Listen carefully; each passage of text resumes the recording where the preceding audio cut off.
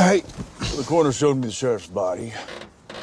And, it was mauled, all right. And get this. Heart missing, body completely drained of blood. So, what, we're looking at a werewolf-vampire hybrid? Say it with me. A were-pire. Huh? No.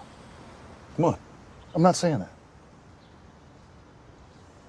Whatever. I called Cass, told him to look into the lore. What do you got?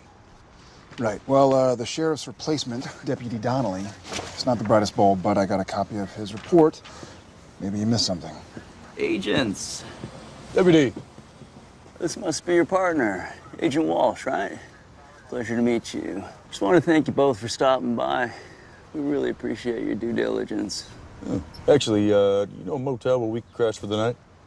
You're staying. Yeah. Just want to kick all the tires. Well, there's a motel on Downey that'll give you a good price. And if you're looking for a decent meal, you can't beat Aunt Mel's down by the train station.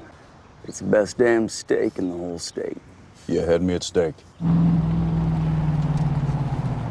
All right. Now we're cooking with gas. Valet. What?